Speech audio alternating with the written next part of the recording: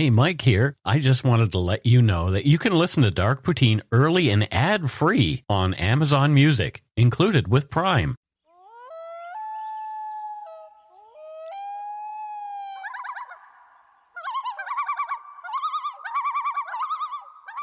Welcome back to Dark Poutine. I am Mike Brown, creator and host. Across the table is co-host Matthew Stockton. Hello, Matthew. Hello, Mike. Hi, everybody. Someone recognized you and Steve again?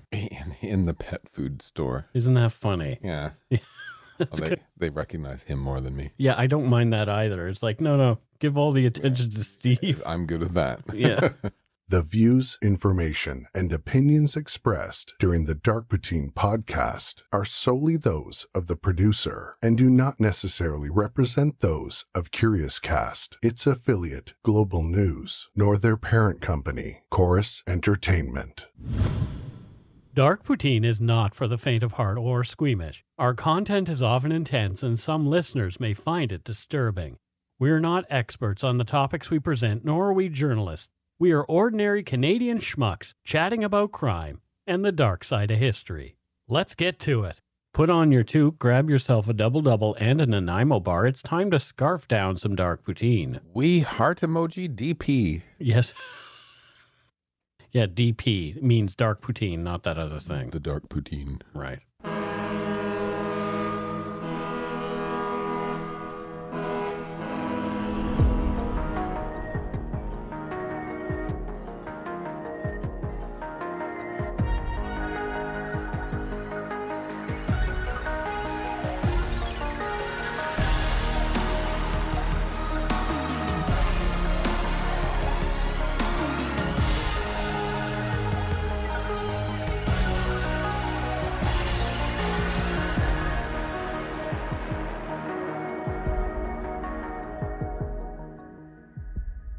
In the province of Quebec on April 15th, 1763, after a supposed confession and hasty trial by an English military tribunal, 30-year-old Marie-Josephte Corriveau was convicted of murdering in a brutal fashion her second husband, Louis-Étienne Dodier, and was sentenced to death. She was hanged just 3 days later. Her body was then put on display in a form-fitting metal cage and placed at a crossroad for the next 5 weeks, where she stood as a warning to others considering domestic homicide as an answer to an unhappy marriage. When her cage disappeared, locals believed that the devil himself had come and taken Marie-Josephte to hell. Over the centuries, the Legend of La Corriveau has grown, and many different versions of the story have been orally handed down, each one more fantastic with the telling, often demonizing the woman. Legend claims La Corriveau was a powerful witch who murdered no less than 7 of her husbands, and her ghost haunts the crossroad at which her body was placed after her execution. Some say that where she was displayed, on some nights, you can hear La Corriveau's metal cage creaking as it swings in the wind, and if you listen carefully, you can also make out the rattling of her bones inside it. The facts of this fascinating and disturbing case have become twisted and grotesquely distorted, perhaps lost forever. However, it's worth another look, especially as more than 250 years later, historians have raised questions regarding the legality of La Corriveau's execution. Some believe she was convicted and punished wrongfully. You are listening to Dark Poutine, episode 216, The Legend of La Corriveau. There are numerous sources, some telling very conflicting stories about what actually occurred to cause the death of Louis-Étienne Dodier. As the majority of these recountings are in French, and I am an Anglophone with only a shadowy recollection of high school French, I employed translation software to help with my research, so it might not be perfect. I found the book, Once Upon 100 Times, La Corriveau, a 1995 anthology written by French author Nicole Guibault, the most helpful, and borrowed it from the library at the Internet Archive. I didn't know you could do that, so I borrowed a book from there. Kind of cool. Guibault's aptly named book includes many oral and literary accounts of the story, with varying takes on the tale. As well, the book contains attempts by historians to piece together the real story of La Corriveau from preserved official documents and journals from the time. If you can read French, you may enjoy reading Guibault's book, as it expands a great deal on what we were able to present here in this podcast. Marie-Josephte Corriveau, later known simply as La Corriveau, was born either in January or February of 1733 in the parish of Saint-Vallier-del-Bellechasse in what was then called New France. The tight-knit rural community sat on the St. Lawrence, just northeast of Quebec City and just across the river from Ile d'Orléans. It is said that Marie-Josephte's parents, Joseph Corriveau and Marie-Françoise Bolduc, did have 10 other children, and although well off, Marie-Josephte was the only one who survived into adulthood. That was quite common back then, wasn't it? For all the children to die? For a lot of them. Like I was looking this up, right? And Yeah. I think in the 1700s, something like more than half of children born didn't make it to their first year. Wow. And then more than half of Those, yeah. didn't make it to 10. Wow. Yeah, and some historians are saying that parents actually resisted making, imagine this, resisted making large emotional investments in their children until they demonstrated their ability to survive.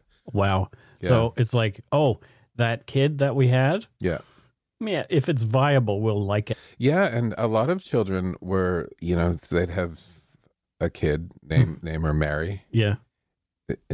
Unfortunately, Mary does. They just keep on naming their next daughter Mary Until there's a Mary that takes. I mean, it would have been a hard time to live, but I mean, that was just the reality of life, wasn't it?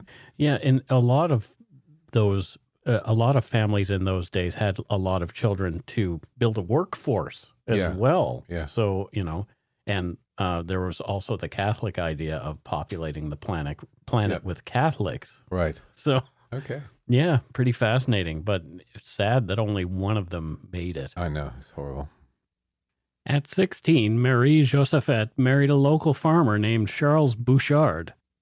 It is said that the marriage between the couple was a happy union that later bore 3 children. First came 2 daughters, Marie-Françoise, named after her maternal grandmother in 1752, and Marie-Angelique in 1754, and then a son, Charles Jr., in 1757. In the spring of 1760, Charles Sr. came down with a fever and was bedridden, eventually passing away sometime in the final week of April. He was buried at the local cemetery on April 27, 1760, leaving Marie-Josephte, a 27-year-old widow with 3 children, all under 10 years old, to raise on her own. It didn't take long after Bouchard's death before Marie-Josephte was in the arms of another man, another young farmer and bachelor from Saint-Vallier, Louis-Étienne Dodier. Locals gossiped about Marie-Josephte's romance with Dodier, calling it inappropriate, as she had not observed the traditional period of mourning after Bouchard's death before becoming involved with him. According to historian Jerry Walton on her site at jerrywalton.com, French mourning in the 1700s was a well-laid-out affair, and everyone in polite society was expected to participate. Quote, "Great mourning was attached to the loss of a father, mother, grandfather, grandmother, sibling, or spouse, and was called full mourning. Full mourning was further divided into 3 classes, woolen, silk, and half mourning, and mourning also had 2 distinct colors, white or black. Black was the primary color chosen for the expression of this French mourning and the silent herald of sufferings. The color black was strongly expressive of the privation of life and a symbol of the privation of light. When a wife mourned her husband, it lasted a year and 6 weeks, 4.5 months in mourning clothes, the cloak, gown, and petticoat of French fluff, 4.5 weeks in crepe and woolen, 3 months in silk and gauze, and 6 weeks in half mourning." End quote. Although Marie-Josephte and Louis were married a full 15 months after Charles Bouchard's passing, well outside the expected period of mourning, many in Saint-Vallier resented the union of the couple. She was a widow and damaged goods. The marriage had taken an eligible bachelor off the market, thus depriving some of the more, quote, deserving young women of their own marriage to someone like Dodier. The talk was that Marie and Louis had been meeting in secret for some time, starting soon after Charles passed. There are also accounts indicating that the resentment and mistrust of the Corriveau family ran deeper and was older than Marie's moral offenses, as the family was better off than many of the others in the community. Those people, like the Corrivos, were under British rule, but they seemed to be suffering more than the Corriveau clan. There is zero evidence of any collusion between the Corriveau family and the British after the fall of New France. Tall poppy syndrome is a more likely cause. Here in Canada, that is something that has plagued us societally from the earliest times and into today. Tall poppy syndrome, according to tallestpoppy.ca, quote, occurs when people are attacked, resented, disliked, criticized, or cut down because of their achievements and or success. I can verify the continued existence of these sentiments. I think that maybe the whole tall poppy syndrome Mm-hmm. is slightly more a Canadian thing than an American thing. Oh, for sure. You know, if you think about it historically, Americans were like homesteaders. Yeah. But up in Canada, we're kind of fort people, Yep. right? We lived in forts. Mm-hmm. And, you know how we say A all the time? Yeah. Do you know what that is? No. It's a request for consensus, if you think about it. Oh, interesting. It's like, and we say sorry all the time. It's to keep the peace. I don't think those are actually weird quirks of language. I think it's kind of been ingrained from our history. Yeah, it's like a cultural thing. It's a Canadian cultural thing. Yeah. Thanks to our living together in forts. Yeah. So I think Canadians are much more communally minded. This is like broad brushstrokes, right? Right, yeah. Americans, I think, tended to, in the past, celebrate individual success more than Canadians did. Yeah, you have written here, life, liberty, and the pursuit of happiness. And Was the USA slogan. In Canada, it's actually, the official one is peace, order, and good government. Yeah. It's not nearly as exciting. But it's not nearly as fun. But at the same time, if you look at the U.S., they call themselves a melting pot, Mm-hmm. whereas we don't. But Cultural mosaic. yeah, cultural mosaic. That's interesting. It's like, we don't want you to become this homogenous one thing, Yeah. which is Canadian. We want you to be who you are, which is Canadian. But believe in the cultural mosaic. Right, yeah. Yeah. Yeah, it's pretty fascinating. Yeah. The marriage between Louis and Marie-Josephte began to sour publicly, and the negative gossip about them increased. Louis and Marie had been seen arguing loudly and being physical with one another. It was rumored that Marie was drinking heavily, which led to serious arguments between she and Louis. Marie claimed Louis was berating and beating her regularly. After 18 months of marriage, Marie-Josephte petitioned the court to leave Louis's home, but her request was denied. The Corriveau woman was reaping what she sowed, the neighborhood gossips said. Around the same time, according to the book Uncertain Justice by F. Murray Greenwood and Beverly Boisserie, adding to the matrimonial grief, there were ongoing financial stresses between Louis and his father-in-law, Joseph. The two had entered into a number of contracts on Louis's marriage to Marie-Josephte, which included the shared ownership of a horse and rental of a house right next door to Joseph's, in which Marie and Louis were living. The situation escalated between the two men, and they began having physical altercations on their properties, requiring the intervention of the area's British commanding officer, Major James Abercrombie. At the time, British military policed the area, and when required, military tribunals dealt with legal matters both criminal and civil. Corriveau complained to Abercrombie that Dodier had not paid the rent on his house and wouldn't allow Corriveau to ride the shared mare, and was keeping her sequestered in his barn. Ooh, Mike, let's go back in time and start an app and call it Mare Share. Mare share. And where you can just book the mare. I was thinking horser with just an R instead of ER, just an R. I like Mare Share. Mare share. Mare share is cute. Well, it would piss me off, though, if someone didn't share my horse. You know, I know. I want to ride the horse. Give me the horse to ride. I've paid for half this bloody horse. Yeah. It's mine to ride. It's like, I use the Moto car share service here. Yeah. And sometimes when people are late, you get kind of testy. Oh, Yeah. well, yeah. Hopefully don't kill them. No. From Uncertain Justice. Abercrombie would later say that he believed that the old man was generally in the wrong. This belief may have influenced him when Marie, claiming constant physical abuse by Dodier, unsuccessfully petitioned for permission to leave her husband. By January 1763, the major had had enough. Angrily frustrated by the time-consuming petty quarrels and sordid domestic disputes, he threatened to fine the next guilty man $20, a very large sum for the time.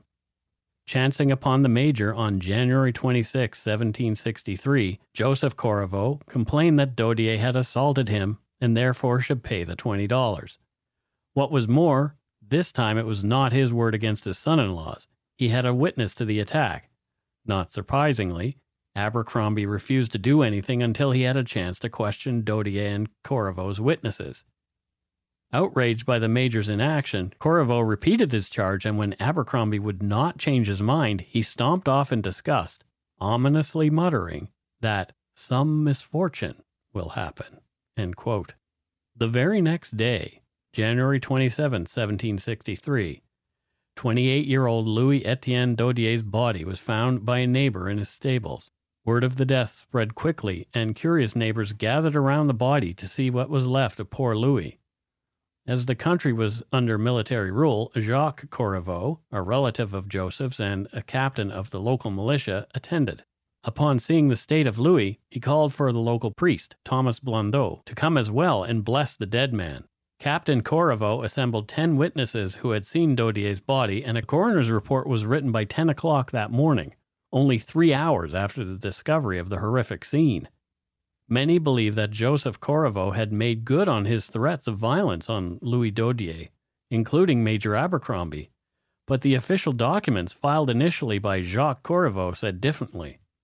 They read, quote, "In the year 1763, on January 27 at 7 o'clock in the morning, I was called to examine the body of Louis Dodier, who was killed in his stable by his horse, and I was then accompanied by a number of neighbors, all of whom declared that they had seen and examined the body of said Louis Dodier, still under the feet of his horses, and that he had received several blows to the head. This is what the persons mentioned above declared on the day at the time indicated, as written above, some having signed."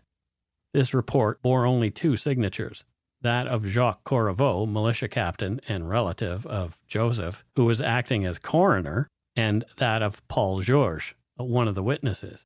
Major Abercrombie of the 78th British Regiment accepted the report and wrote, quote, "I am sorry for the accident, but seeing the testimony of so many persons, I conclude he was killed by one of his horses, so that there is nothing to be done but bury him." End quote. The coffin was constructed in haste, and according to the burial certificate in the registrars of St. Vallier, Louis Dodier was buried that same evening. Only days later, many pieces of Louis's estate had been catalogued, divided up, and auctioned to the highest and last bidder, with all proceeds going to Marie-Josephte Corriveau. People continued to talk, of course. Some were suspicious that Louis had been buried too quickly. A few of the witnesses, getting wind of the contents of the coroner's report, were disturbed, saying it did not accurately represent what they'd seen. The body had been lying in manure, sure, which might have obscured any wounds other than the obvious. There was also mention that some of the horses were not in the stables at the time of the discovery of Louis's body. They'd been outside, and they were not shod. The wounds, presumed to have come from a horse bearing heavy horseshoes, could not have been inflicted by Louis's horses. The wounds, said one of the witnesses, looked as though they were made by something sharp.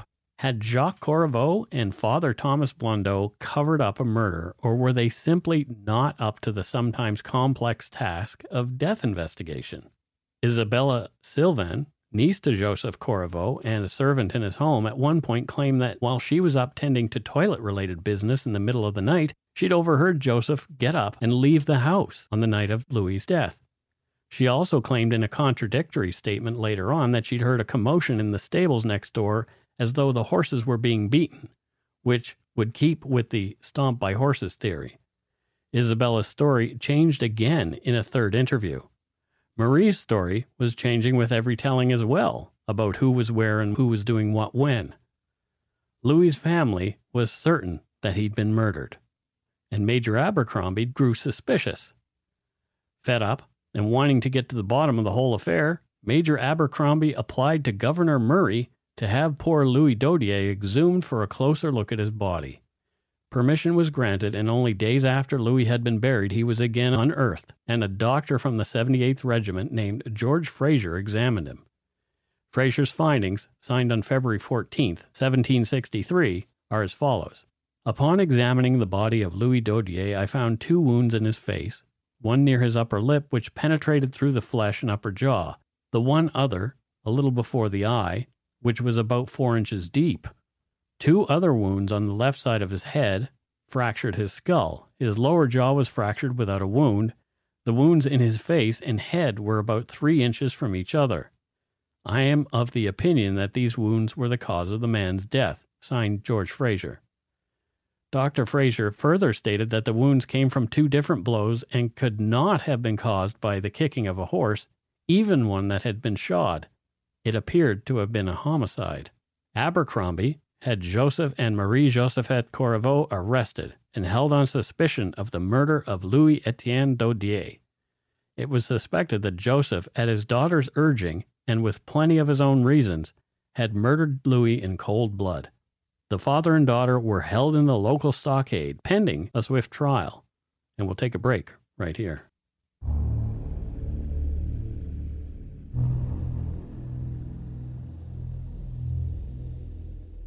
And we are back. Matthew, thoughts on this episode so far? The mob rule is coming, isn't it? Yeah. And it's funny, I was listening to you there, and forensic of the 1700s, I think you have to take the word, I don't think you said the word, but like forensics very loosely back then. Right? I don't dare say the word forensics in this episode. And doctors' opinions. You have to remember that, this doctor in the 1700s would not have his license today. Right? It's things have just moved on. Well, he'd be more concerned with the humors of the people and putting leeches on them, etc. Yeah, so it's just fascinating. I think people tried their hardest sometimes. I don't know if they did here. The honest ones would have tried their hardest, but there was so much room for just making shit up. Yeah. If you wanted to get somebody thrown in jail. Yeah. I mean, she weighs more than a duck. Yeah. So she's a witch. Oh, but we'll get into that later. Jeez. In the meantime, locals began to speculate that Marie-Josephte Corriveau may have been responsible for the murder of her first husband also. It was unclear to many how the man had died, and the rumor was that Marie-Josephte had dispatched Charles in his sleep by pouring hot molten lead into his ear, effectively melting his brain. Their speedy but dramatic murder and conspiracy trial in front of the military tribunal began on Tuesday, March 29, 1763, and continued until April 6, allowing for the community to observe Easter and including Good Friday and Easter Monday as days off. It was held in one of the rooms in the nearby monastery as the local courtroom was too small to contain the accused, counsel from both sides, the members of the tribunal, and all 24 witnesses. Timelines of who was there when on the night of January 26 were murky at best. Everyone present in either home seemed to be telling a different story. Isabella Sylvan's testimony about hearing Joseph arise and go out was questioned by the defense. She was all over the place. Finally, she broke down and denied all of her previous assertions, saying that she had only testified under the influence of fear of both the British, who'd question her, and was torn by her loyalty to Joseph Corriveau and the family. For this reason, she was later prosecuted and condemned as a perjurer. When Captain Jacques Corriveau testified, he dropped a bombshell. He and the priest, Father Blondeau, had conspired to cover up Louis's murder to avoid shame for his family being involved in such a thing. The captain continued to throw his cousin under the bus, reminding everyone of Joseph's mumblings to he and the priest on the day before the murder that Louis Dodier was about to suffer some great misfortune.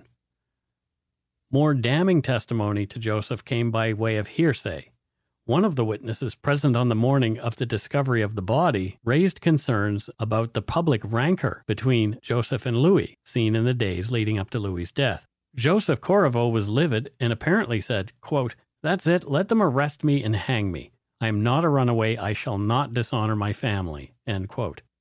I don't know if that's a confession, but whatever. Marie-Josephte's reputation was dragged through the mud as well. One local man, Claude Dion, testified claiming he knew Marie-Josephte had killed her first husband with a metal currycomb, a brush used to groom horses. The defense lawyer debunked this, saying that Charles was known to have died thanks to a putrid fever.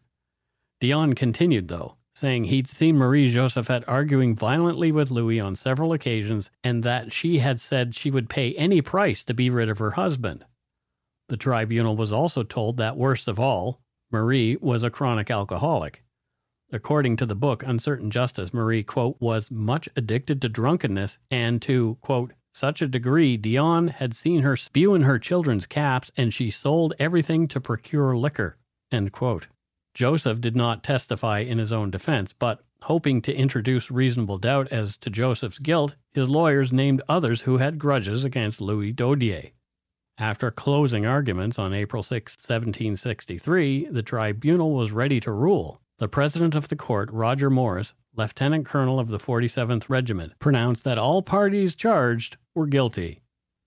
He wrote, I hereby ratify and confirm the foregoing sentences. That Joseph Corriveau has been found guilty of the murder of his son-in-law Dodier shall be hanged. Marie-Josephte Corriveau, alias Dodier, has been found guilty of knowing of said murder, shall receive 60 lashes at 3 different places, under the gallows, upon the marketplace of Quebec, and at Saint Vallier, 20 at each place, and she shall be branded on the left hand with the letter M. Isabelle Sylvain has been found guilty of perjury, shall receive 30 lashes, 10 in the same manner and at the same time and places as widow Dodier, and she shall be branded on the left hand with the letter P. So this whole idea of branding, to me, is really disturbing, Matthew. Yeah. You know, a letter P for perjurer, a letter M for what? Assistant to murder, I guess.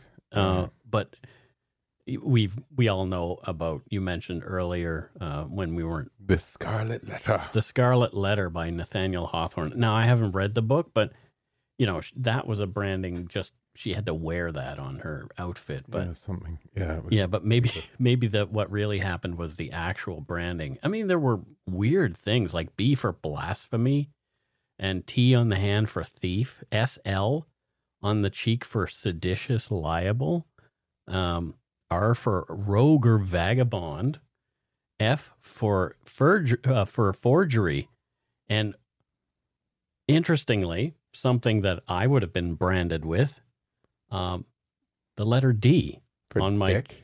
my chest for drunkenness. Okay. D for drunkenness. So if you were a drunk, Wow. you were branded. Did they have one for the gays? I don't see one for the gays. I think They just killed us. I think gays were just murdered. Yes, outright. Woo! The good old days. The Jesus. I'm totally being sarcastic. Yeah. Let's not make anything great again. No. No. Yeah. The sentences ratified by Governor Murray were to be carried out 7 days later as the gallows had to be built. On the night before his hanging, Joseph summoned his confessor. He did not want to admit to the crime. He had another story to tell. He was ready to reveal what he claimed had actually occurred on the night of Louis's death. He couldn't bear the guilt of his knowledge anymore. Joseph said that on the evening of January 26, between 9 and 10 o'clock, Marie had come next door to see her father, already in bed, and had whispered something in his ear. His daughter had told him that Louis was dead and that she'd killed him with a blunted hatchet as he'd slept. Joseph angrily told his daughter to go home and then told his wife what had happened. Marie came back again in the middle of the night, begging her father to help move Louis's body. Joseph admitted he'd done that, but he'd not killed Louis, nor had he any prior knowledge or had been involved in any of the planning of his son-in-law's death. Okay. So do you think he's kind of going, oh, I'm in trouble here. I'm going to throw her under the bus? I don't know. It may have really happened the way that he said. Right. And maybe his conscience really did get to him at the end, and it was just like, yeah, you know what? I'm not going to keep my mouth shut anymore. You know, she was the only daughter that he had that survived into adulthood, and maybe he didn't want to see what he knew was going to happen as a result of his confession happen, but he couldn't take himself out at the same time. So, yeah, I don't know. It's really, really tough to say if his motives were true. Because, you know, it's the night before my execution.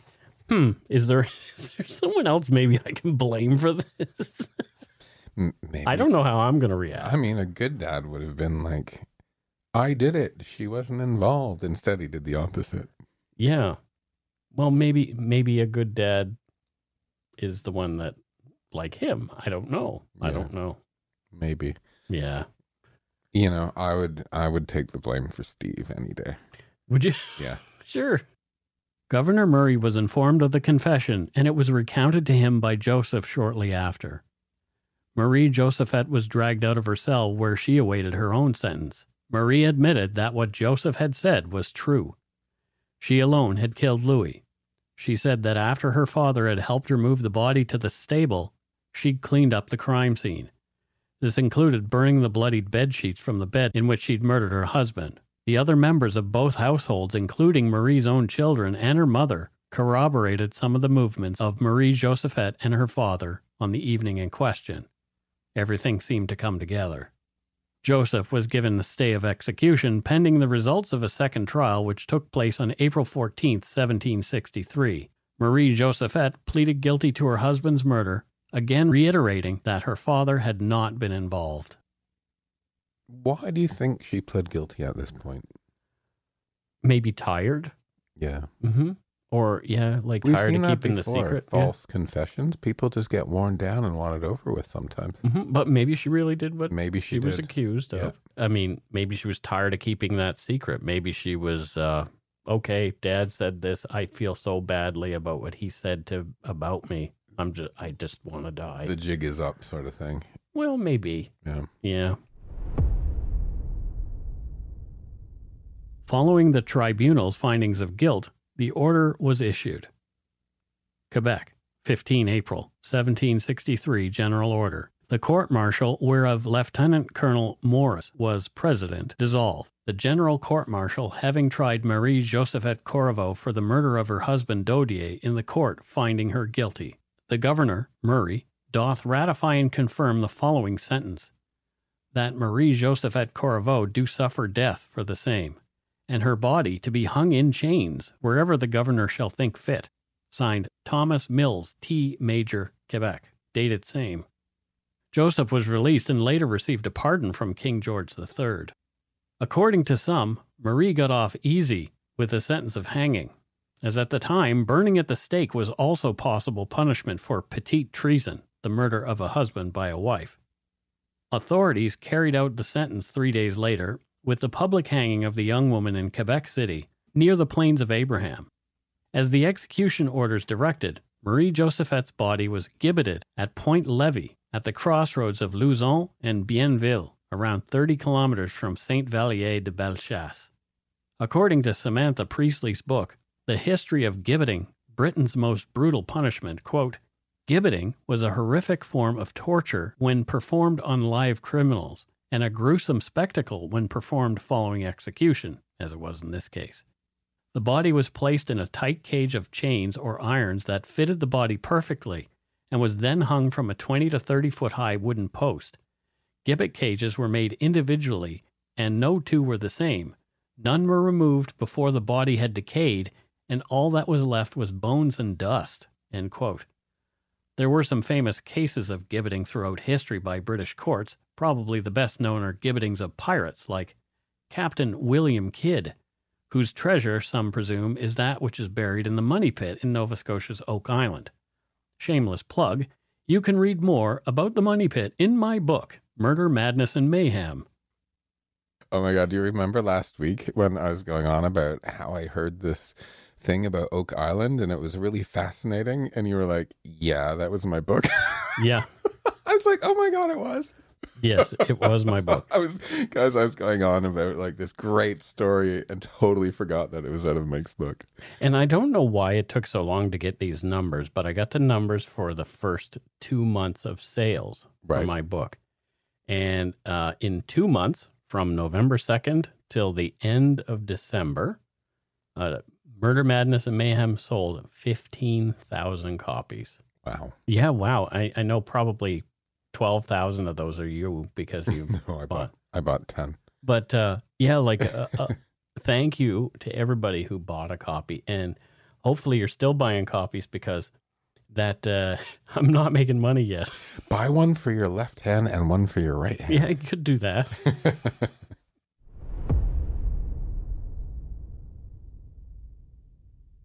Marie-Josephte's body was hung at the busy crossroad in its iron cage as a warning to other would-be murderers for 5 weeks after her execution.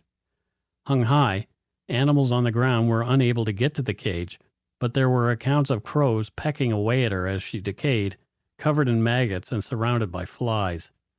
Passers-by said the stench was unbearable. It was during this time that the legend of La Corriveau began growing. There were, quote, reports of unusual goings-on at the site. Some claimed as they wandered by, unable to look away, Marie-Josephte would open her eyes, which glowed red. A few, claiming they'd ventured too close, claimed the corpse's rotting arms had reached out for them angrily. When the cage suddenly disappeared 40 days after it had been placed at the crossroads, some locals assumed that La Corriveau's true husband, none other than Lucifer, the devil himself, had come to take his wife, now being called a witch, back to hell with him. According to Spooky Canada's defunct blog, there have been reports in the area of, quote, moans, cold spots, odors of decay, and the feeling of being watched by something malevolent, end quote. Collective guilt. Yeah. I think that's what's happening here. If her body just been whisked away and buried, out of sight, out of mind, right? Yeah. But, you know, all these people are spreading rumors and doing this and that. You know, with the body hanging up there, it's sort of like this big, you did this to me with your rumors and lies statement. Yeah. Right? Yep. Yeah. It's like people start to wonder, oh my gosh, did we do right by this lady? Kind of thing. You know, maybe we resented her because she came from a more wealthy family than us or whatever, but did she deserve what she got? Probably not. Yeah. And, you know, as far as today's justice goes, absolutely not. Did she deserve what she got? No. So, yeah. What is presumed to be the cage of La Corriveau, with what is assumed to be her bones still inside, was found in 1851 in the ground in the cemetery of St. Joseph de Lévis. During a planned expansion of that graveyard, the cage was uncovered. Soon after, the cage was stolen from the church cellar and apparently acquired by the American impresario P.T. Barnum and put on display as a macabre object. In 2006, the metal cage used for Marie-Josephte's gibbeting was found by chance and authenticated after being lost for nearly 160 years. The artifact was sitting in a storage room at the Peabody Essex Museum in Salem, Massachusetts. It was repatriated to Quebec City in 2015 and integrated into the permanent collection of the Musée de la Civilisation in Quebec, where it remains to this day. According to Atlas Obscura, Corriveau's gibbet is still being tested and studied to see if they might even be able to pull DNA from it. In 1863, 100 years after Marie-Josephte's execution, author Philippe Aubert de Gaspé published his book, Les Anciens Canadiens, and this book included a fantastical story of La Corriveau, adding to her growing legend as an otherworldly entity. A man named François Dubé claimed to have passed the infamous crossroads one night when he heard what he described as a strange tic-tac sound behind him. He did not look back to see what it was, but suddenly, at the moment when he least expected it, he felt two large dry hands like bear claws grabbing him by his shoulders. He turned around and was terrified to find himself face to face with La Corriveau, still in her cage and now trying to climb onto his back. Her rotted arms clung to him, but the cage was heavy, and with every attempt to climb onto him, she shook and fell to the ground with a horrible noise, refusing to let go of the terrified man, who later said he was so frightened he could hear himself sweating. The thing then spoke to him. La Corriveau asked him to please take her to dance with her friends, other witches holding a black magic ceremony on Ile d'Orléans. She said, "I need your help. It is impossible for me to cross the St. Lawrence, which is a blessed river, without the help of a Christian." End quote. According to the magazine Canada's History, Francois claimed he could hear the witches holding their rights on the island and shouting at him, "Are you coming, lazy dog? Bring our friend to us. We have 14,400 rounds to make before the crowing of the cock, and we have to leave.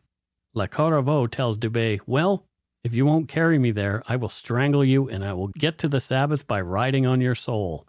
And that she does. Francois, however, doesn't die.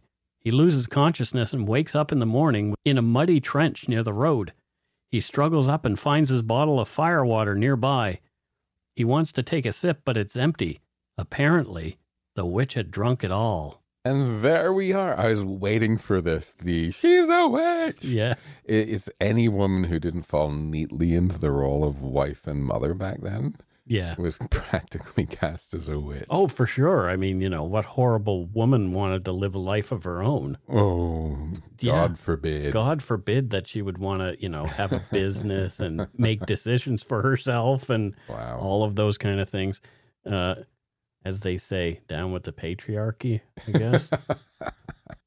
The story of La Corriveau is popular in French-Canadian folklore, and there are many different versions of it than the ones that you've heard here. It has morphed throughout the years, growing further away from what actually happened and into things more supernatural. The story of La Corriveau has inspired artists, writers, poets, and filmmakers, and many of them.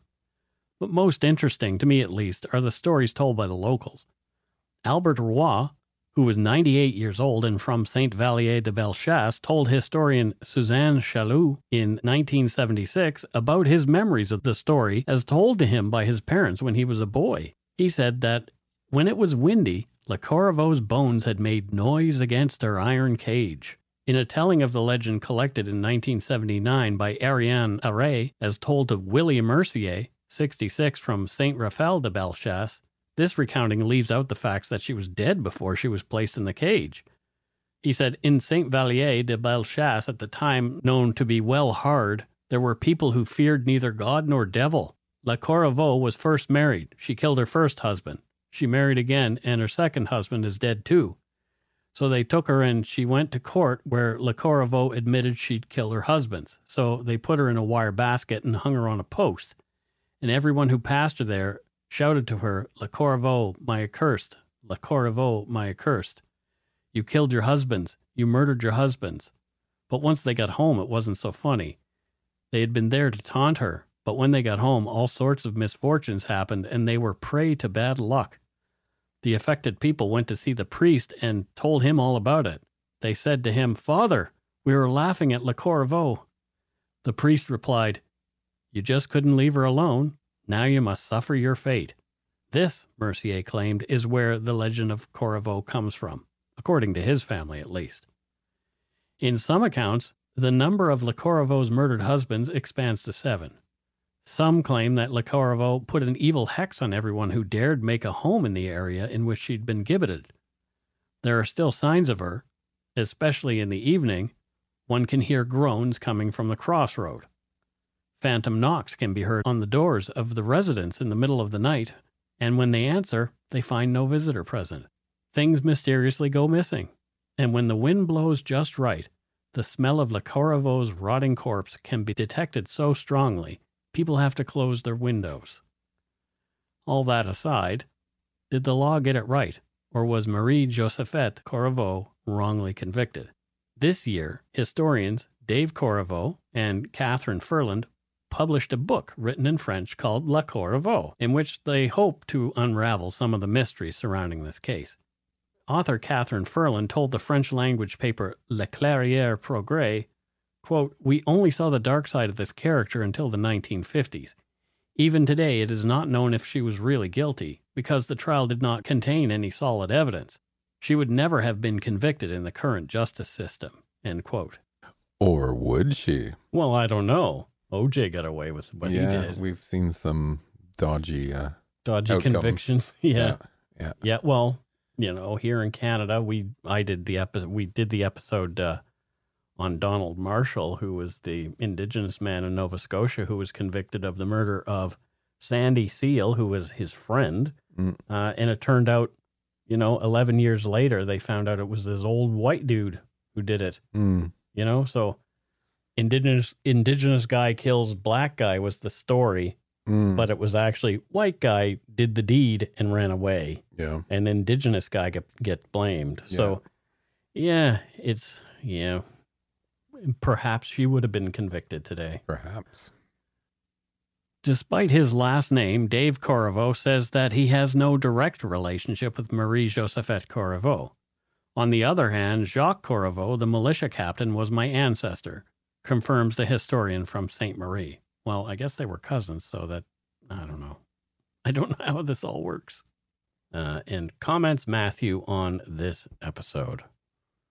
I think there's a bit of a lesson here. Yeah, I think there's a few. There's a few. I mean, so I'm fascinated with this idea of the mob rule back then all the time, right? And people, hey, I think this happened, and you know, I often see posts on social media, right? Yeah. And with current cases where essentially a digital mob, right, starts piling in with their opinions before any of the facts are really established, or people who, oh, I just know, right? I just know he did it, or right. I just know that this is why, or I just know that, and it's sort of even more exponentialized. It's not even people within a community. It becomes this like global, national or global thing. Like that, you'll notice one thing I'm on social media a lot. One thing I never do is ever comment on a current case because I don't know the facts. No, but I'm not going to post if somebody that I think somebody's guilty or not. And we have to give people their fair due. Well, and that's why I've struggled with unsolved cases. Doing unsolved cases because I don't like that speculation. I actually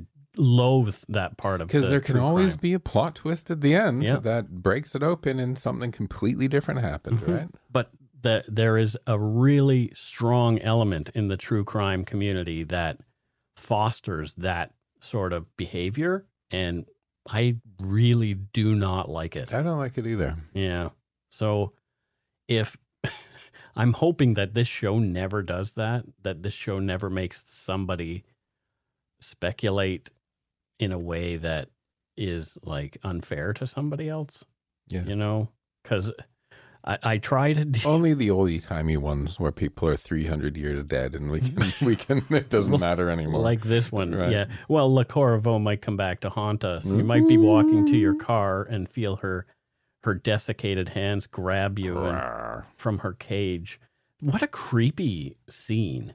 Like, what a creepy thing, creepy scenario that would be. A skeleton in a cage behind you. Yeah, behind you, just grabbing you and saying, "Take me to the witches."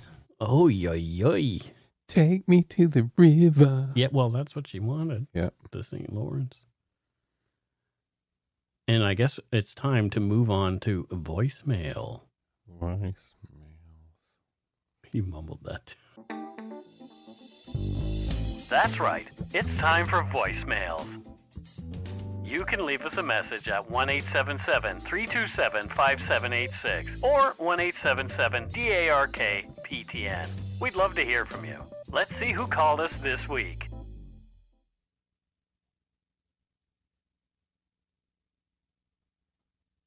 All right. Here, I do believe, is our first voicemail of this episode. Hi guys, my name is Ash and I'm from the always boring town of Ottawa. I've been listening to the show for just over 2 years now. I think my family's getting a little sick of me talking about you guys, to be honest with you. I'm starting to get caught up with the release dates, which is bittersweet because soon I won't be able to binge watch or listen 3 episodes or 4 episodes in one sitting.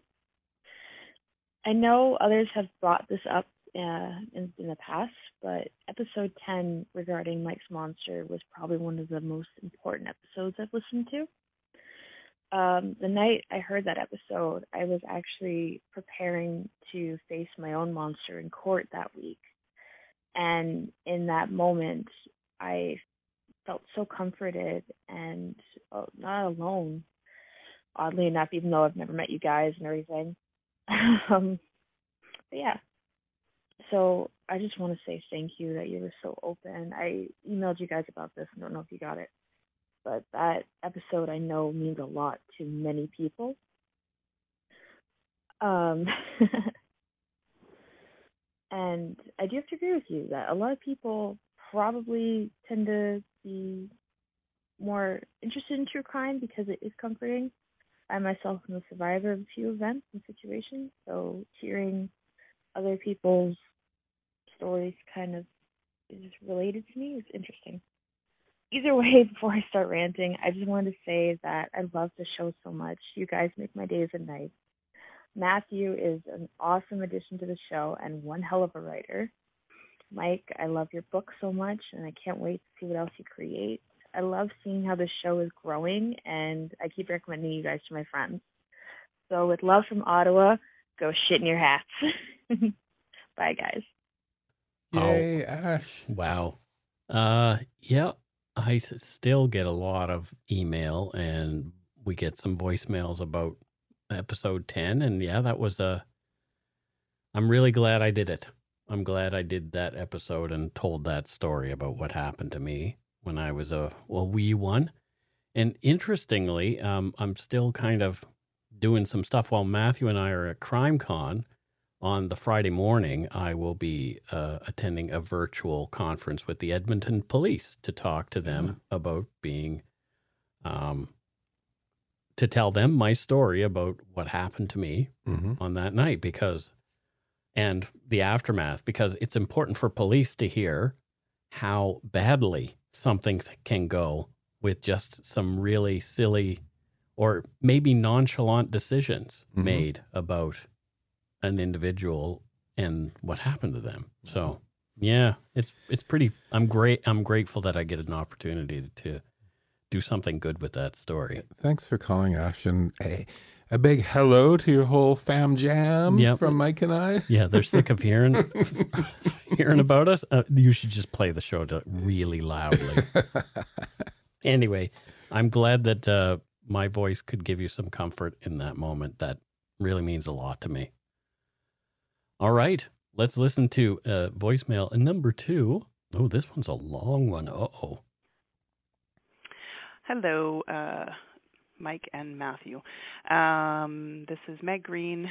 I am just calling about, I was just finished listening to the Innisfail bombing episode, and I thought I would call in because I am a defense lawyer, and I thought you were trolling for defense lawyers to call in, so here I am, lucky you. I have been enjoying this podcast for a few months now. It helps me with my my commute from Windsor, Nova Scotia to Bridgewater, Nova Scotia. I actually work in Bridgewater, Nova Scotia as a legal aid lawyer, and a good chunk of my practice is in criminal defense work. I know you had asked whether or not we have a choice as to continuing to represent someone if they have basically admitted to us that they've committed the alleged crime. And I can say, and I'm only speaking for legal aid though, but if we feel there is a breakdown in solicitor-client relationship, we are able to potentially withdraw from the situation. We do not, however, have the ability to tell anybody about anything that's been said because of solicitor-client privilege. I will say that I've been doing this for a little while, and nobody yet has said, I've done it, try to get me off. If somebody has done it, they usually say, I've done it, and let's try to resolve things with the Crown to get a sentence that's going to work for everybody. So most of the matters are resolved. Very few things become these dramatic, exciting or not exciting or whatever the case may be, from the perspective of people that watch stuff on TV or know how things go. It's pretty mundane, to be honest, on a day-to-day basis. But however, I do appreciate you saying that we have a job to do. It's true. We are often vilified unfairly. I think everybody deserves the right to be represented, and a lot of the times our clients are people with mental health issues and addiction issues, and a lot of the crimes are just the things that these people find themselves in and do to survive. So I feel we do an important job, and that's all I wanted to say. So go and shit in your hat. Thank you very much. Bye. Well, there you go. Thank you for calling. Thank you so much for calling. And she does defense lawyering in Bridgewater. Which I'm thinking, I wonder where you're from. That's exactly where I'm from, and I'm wondering, I wonder if she's defended friends of mine. No, but that's great. I mean, she just pointed out something there. Like in my imagination, like I'm always like, it's the dramatic go no go situation. But no, what she's saying there is, well, actually, it's about getting to resolutions, and it's not always so dramatic. Yep. Which is interesting. Yeah, which is what I understand it to be.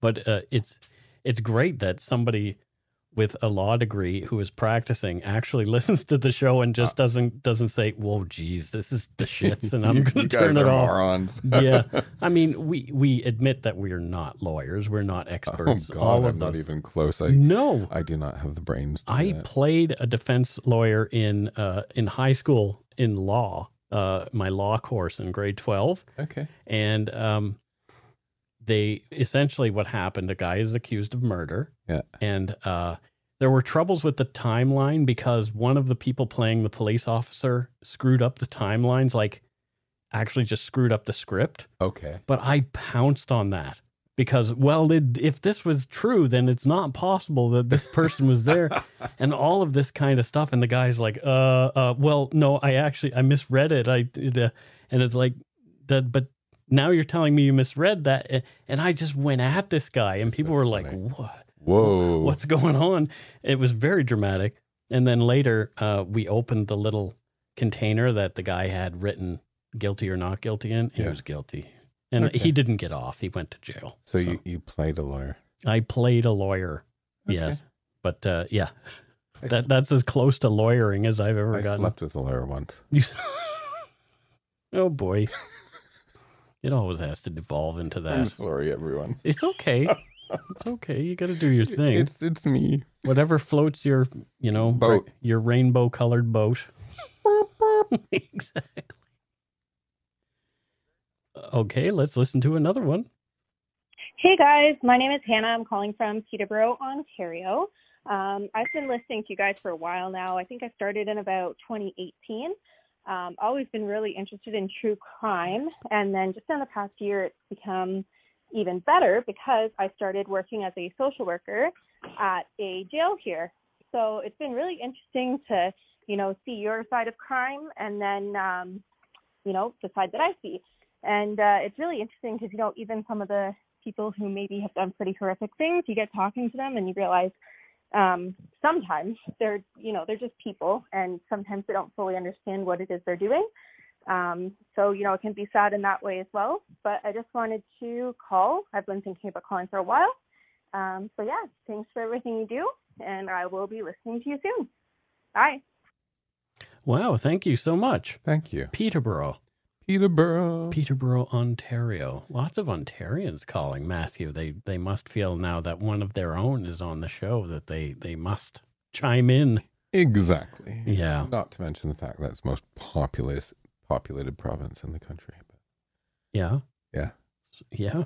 Well, it's that sort of like, why does so everyone over here in BC, right? Whenever a lottery winner wins in Ontario, everyone goes online and is like, everyone always wins in Ontario. I don't do that. It's rigged. It's like, it's because it's like 12 times the size of BC and there's just more people. Yeah.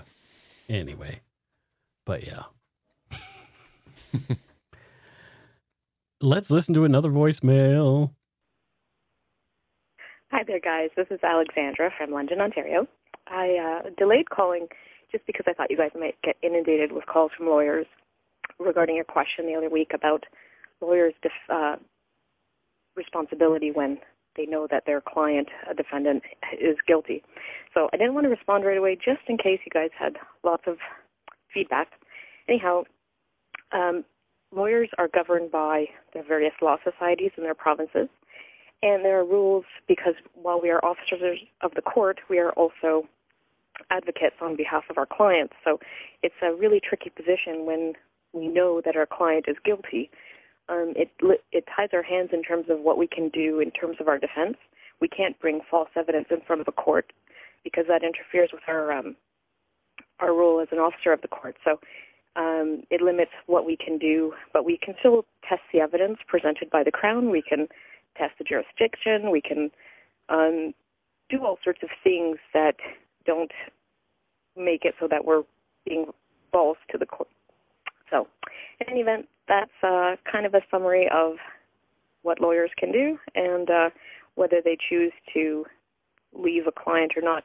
It's very individual, on an individual basis, but the problem is that, defense lawyers are needed to have our system of justice function, so we kind of don't want defense lawyers to leave their clients behind. So, otherwise our system of justice would really grind to a halt. So it's a necessary part of our system continuing to function, and some people don't understand it, but if you're called to this, you really do understand that everyone does need an advocate, whether good, bad, or indifferent. So in any event, just wanted to give that source of the length of the message, and bye. Well, there you go. Another defense attorney calling it, and a sort of a different take there in Ontario, but the same. Yeah. So they really have each other's backs, I think. That's great. Yeah, it was really great. I love this information. We should ask questions more. I was just thinking that we should just ask occasionally, because these are really smart people who know what they're talking about that can help. Again, I am so surprised that people with law degrees and practicing are actually listening to the show. Maybe they do listen and make fun of us and just say, "Oh, what dum-dums these guys are." I don't know. I think they both sounded like fans. They did. Yeah. Yeah, they did. But I'm sure there are others out there who listen to us as, ironically, maybe. It's like listening to Rick Astley. You listen ironically. And was that Alexandra?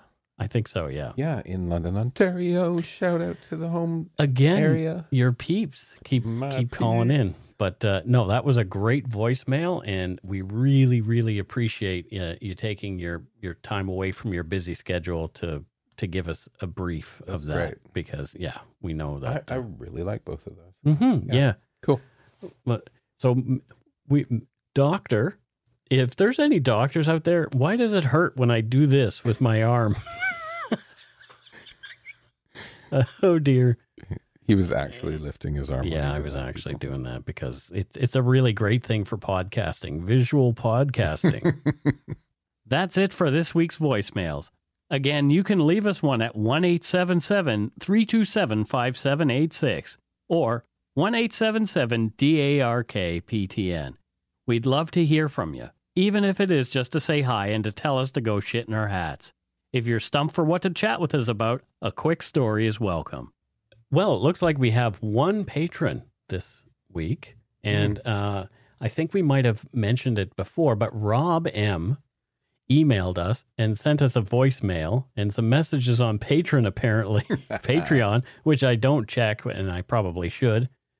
Rob says that he got the patronage for his girlfriend, Julie Renault. Julie Renault. And she is from Windsor, Ontario. There you go. Windsor. What do you think that Julie Renault, our blue noser, who I'm going to talk to very soon, apparently she wants to chat with me. I don't know why. But anyway, she wants to have a conversation with me. So I'm going to. What do you think she does there in Windsor, Ontario, Matthew? I think the nickname for Windsor is either the Garden City or the City of Roses. Okay. So I think she is a horticulturalist. A horticulturalist? Mm-hmm. Well, that's nice. Yeah. Isn't that a fancy name for landscaper? No. Okay. I don't know what these people do. Julie is not a landscaper. I'm just being She's funny. A horticulturalist. She's a horticulturalist. Yeah. And so what do horticulturalists actually do? They culture things. They culture... Yeah. Oh dear. Yeah. I almost said something nasty. No, you don't be horrible. So she makes sure that beautiful plants live. That's what she and does. Exist together. And, yes. Yeah. In harmony. Yeah. In gardens. I looked at landscape architecture as a thing. I'm being funny when I say I don't know what a horticulturalist is, but I looked at landscape architecture as a thing because it's fascinating. Yeah. Yeah. It is. Yeah. Oh, this is really funny. So I got a text from our concierge yesterday. Mm-hmm. Just to let you know that the landscaping company will be near your unit on Monday from 2 to 4:30. How is the landscaping company I going? texted, I'm like, I'm in the penthouse on the 39th floor. There is no land. And they're like, we were just given your unit number and told to tell you. I think in landscaping, cloudscaping, maybe, right? Cloudscaping. Oh gosh. Or maybe they're going to come up and do your place. Well, we do our place. Well, yeah, but still. But anyway, thank you so much, Rob and Julie. Yeah. From Windsor. And Rob, thanks for defending the honor and making sure we did a good shout out for Julie. There you go. And it looks like we have a few donut money donors, maybe to make up for things. Mia Belanger says, this is the high schooler from Thunder Bay who called a few months back. Hope you spend this well. To be honest, I'd get a honey cruller.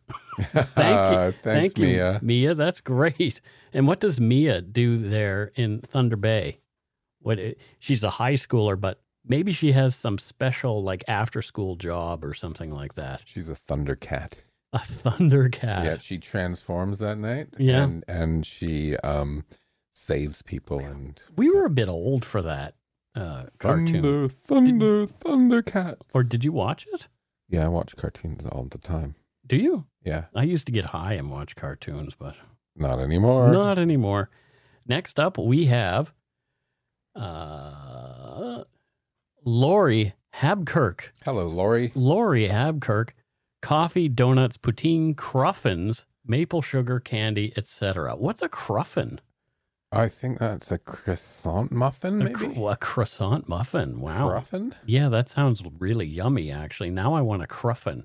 We had Big Macs and cheeseburgers for lunch, but... And I totally overdid it. I was late, everyone, because I was looking at the clock on the rental car, and it was late. So I'm like, doity-doy. And Mike texts me, are you all right? I seriously thought you were in a ditch. I was like, Matthew is never, ever late. It's not like I was concerned that we weren't going to get the show So done. I got us each a Big Mac with 2 cheeseburger chasers. Oh my God, I ate too much. But what does Lori Habkirk do? And where does she live? That's interesting. Lori is from, and this is a real name of a place. Okay. Titty Hill, England. Okay, I'm trying to remain not... It's in Sussex. Giggly. It's in Sussex. Oh. And are there 2 hills? And you can actually, if it's a great place to base yourself, and you can take nearby day trips to Wetwang and Shitterton. This is all 100% true. Titty Hill. Wetwang and Shitterton. So she's from Titty Hill.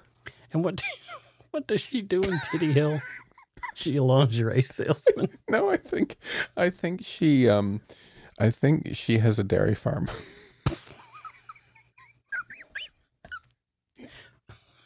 Or should it be called TT Hill? Help. Oh dear. I need an adult. Oh goodness. Oh no. Oh, I'm off. Titty Hill. Titty. Well, I wonder what's the slogan of Titty Hill. What were people thinking? I don't know. What would the slogan of Titty Hill be? I don't know. Maybe think about it, and we'll move on to the next. Oh. Titty Hill. Okay, next up we We're have... so juvenile. Yes, we are. From Cambridge, Ontario, Diane Reed. Hello, Diane Reed. Thank you for the donut money. Diane says, longtime listener, just wanted to say I appreciate all the work you put into this show. Get some snacks on me and some treats for Steve. Lots of people don't forget Steve. I know, which is lovely. It is lovely. He is a lovely, lovely dog. I love Steve so much.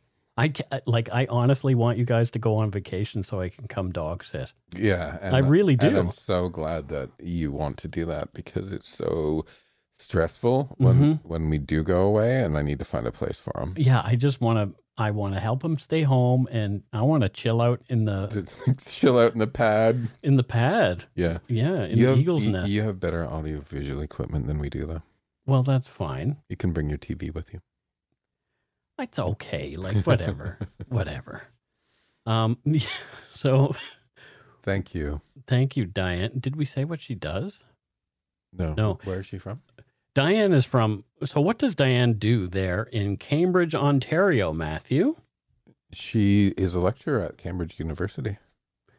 There's a Cambridge University in Ontario? I don't know. Because I am going to Cambridge University when I'm in the UK in That July. made me think of this. I'd like to think there's at least a satellite university. Mm-hmm. I'm going to go to Cambridge to go to the Society for Psychical Research. And it is also the alma mater of Aleister Crowley, who also had a bit of a friendship with a guy who was a member of the OTO, which is that sort of thelemic organization here in Vancouver. So we could actually do Aleister Crowley as a straight up episode of Dark Poutine because he hung out here in Canada at times. That'd be cool. Yeah, it would. Let's do it. Yeah. Anyway, thank you so much, Diane Thanks, Reed. Diane. Much appreciated. And and I guess that's it for Donut Money and Patreon for the week. There we go. Okay. Until we return, don't forget to be a good egg and not a bad apple. No, don't do that. Don't do what? Be a bad apple. Yeah, don't. The bad apples.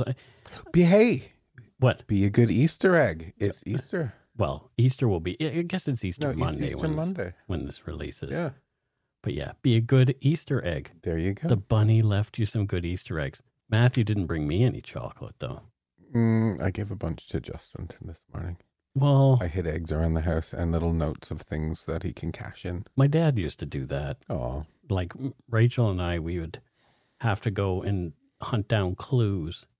Dad would leave like little clues all around, like a note. Yeah. Saying, go here. Okay. Go here. Nice. Go here and look for this. So you can get yourself some chocolate. All the Easter bunnies will be like more than half off tomorrow. So that's true. Yeah. And it'll be more than half off after I bite into it.